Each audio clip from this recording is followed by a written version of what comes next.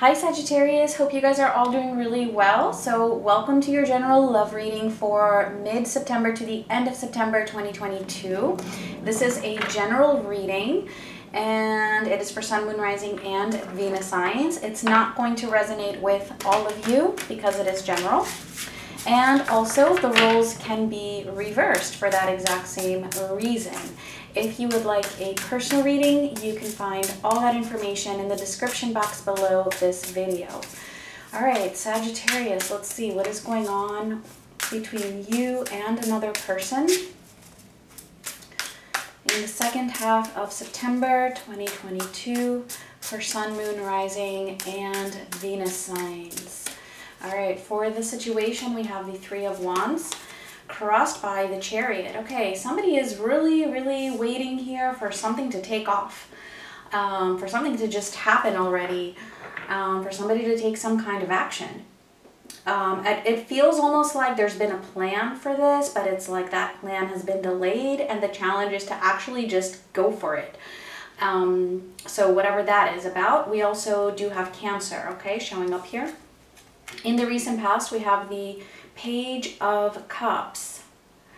Okay, so it feels like recently there might have been some kind of communication or some kind of contact between the two of you. If you are in contact or if you've been in contact, this could be like some kind of a heart-to-heart conversation, an apology even. But I feel like there's been something, and it could even be something very subtle, like, you know, one of you passing on a message to the other indirectly, either through social media or through other people. But there's definitely something here. In the recent past where there was some kind of a something that was a little bit emotional. Let's see, for your energy, we have the Nine of Swords and the Seven of Pentacles. Ooh, okay, there's some stress here. There's been some anxiety, and it feels like there's still some anxiety here, especially in terms of waiting for something to manifest, waiting for something to come together, or waiting for that plan to actually materialize. Let's see. For them, we have, ooh, the Devil. Okay, Capricorn. Some of you might be dealing with a Capricorn. Doesn't have to be. And the Two of Swords. All right, so this person, there's something here. There's something that they are attached to. Could be anything. It could be a third party, an unhealthy relationship. It could be an addiction. It could be a negative thought pattern.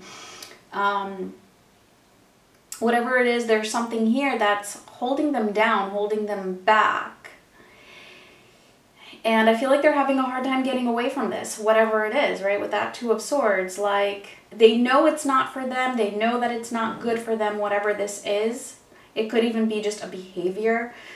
But it feels like there's some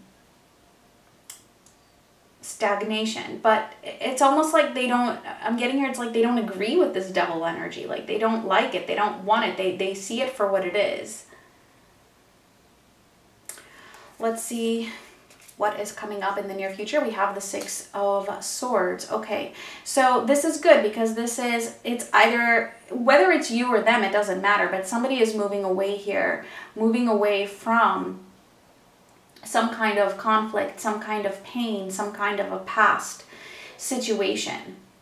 And it's coming in with this sense of saving something.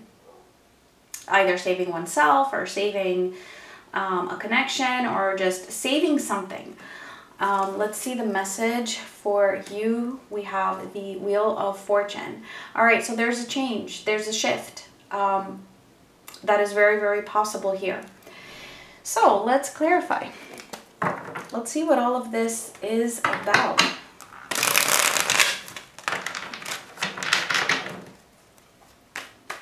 So let's see that Three of Wands with the Chariot.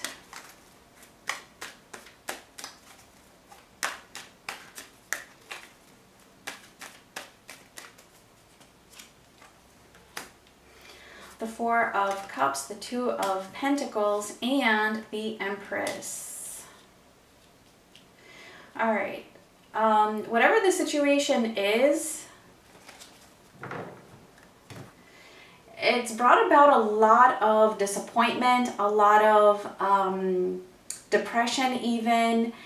It just feels like there's been this very passive kind of an energy here.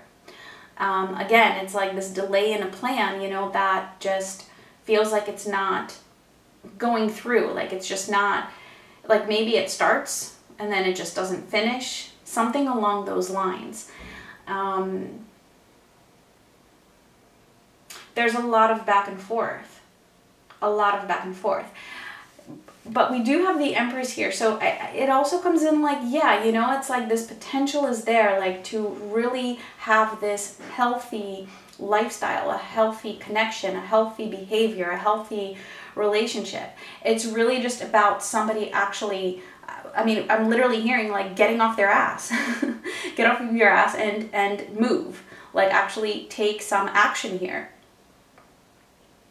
No more delaying.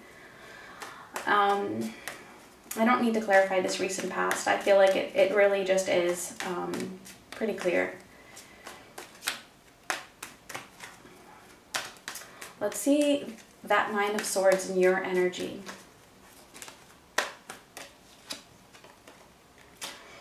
All right, Justice and the King of Cups. All right, so Libra.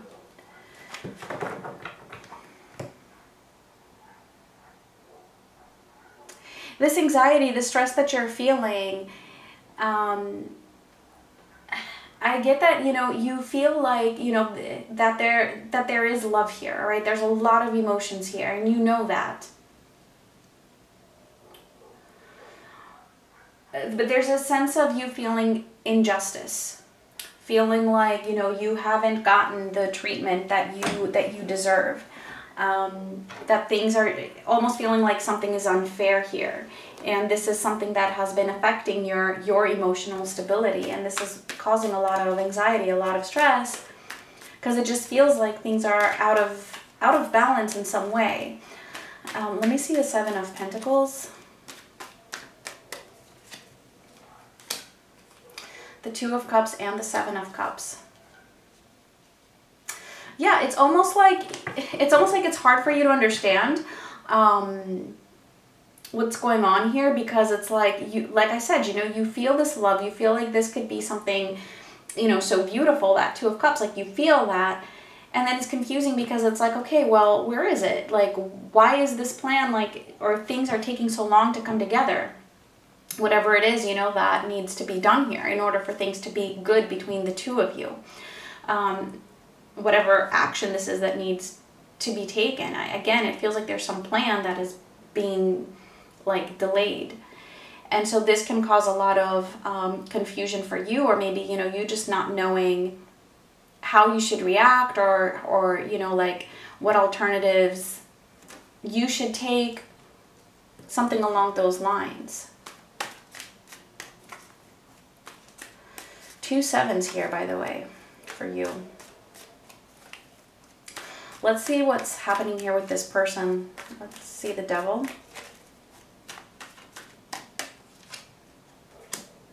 Ooh, okay, the Six of Swords showing up here and the Five of Cups. All right, okay. So that Six of Swords, which is in the near future, is actually showing up in your person's energy, especially attached to the Devil.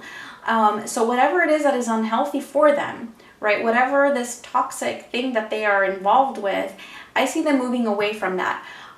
Moving away from that, but still crying over it though, whatever that is. So there's definitely either some feelings of guilt or just having a hard time releasing it, but I do see them moving away from it in some way, but they're still also kind of still holding on to it at the same time. Like, so to me, it feels like it's kind of like the beginning of the walking away of that, leaving it somehow in the past or recovering from this, whatever it is. But again, it's like it's happening in a very, very difficult way where it's like, yeah, it's like they're crying over it. So I don't see them being in a very happy or positive energy here at all, at all. Like I said, this is somebody who sees this, who knows that they need to walk away from whatever it is that is holding them back like that, restraining them, whatever this attachment is. They know that. And so that's why I feel like, you know, they are. But again, it's creating a lot of grief for them. Let's see the Two of Swords, the Page of Pentacles, and the Four of Swords.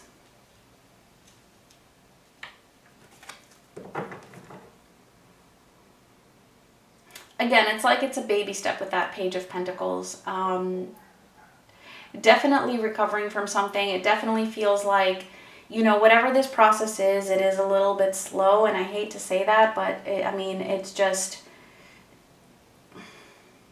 I mean, the challenge is the Chariot, which is for something to happen fast, right? And then what we're seeing in this person's energy, the Page of Pentacles, the Four of Swords, the Two of Swords, it's not very fast moving. I feel like this person needs time to heal from whatever this Devil's energy is. But again, like I said, they are moving away from it. It could even be some kind of a loss that they have not recovered from, or that they have not detached from. Like, it could even be something from the past. It doesn't have to be something that they're involved with now. It could even be, you know, family related. It could be anything. And like I said, for some of them, it could even be an addiction. Whatever it is, I do see them moving away from it. It's just not happening very, very fast. But they are healing. They know that they are not aligned with that energy. And I feel like this is something that they are learning, actually. And almost like they're learning how to heal from it. Almost like, you know, they didn't know how to heal from it from before.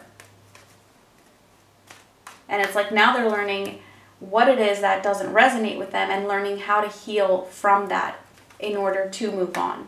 So that's positive. Let's see the Six of Swords.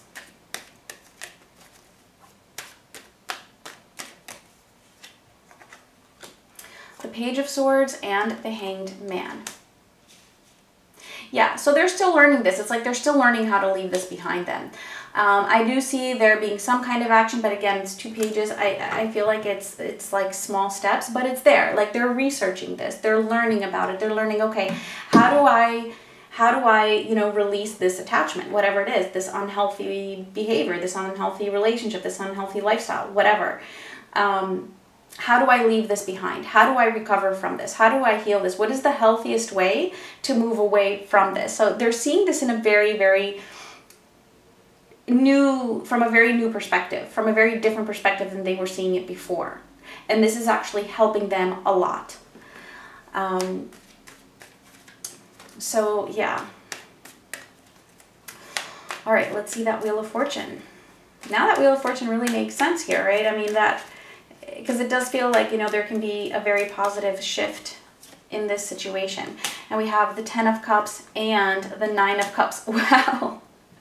All right, that's love and happiness. Wish fulfillment. I mean, that's beautiful. So it's like the wheel is turning. And, you know, I do feel like it's almost like it's happening inevitably. Like, and whether it be with this person or with somebody else, that's just something that is here for you, right? You can have this happiness. You can have a wish fulfillment. You can have love and happiness in your life, basically. Like, that's there. It's like right there in your potential. So regardless of what happens with this person, although of course for a lot of you, you know, it could definitely be related to this person. Okay, so let's see. Something is definitely shifting here.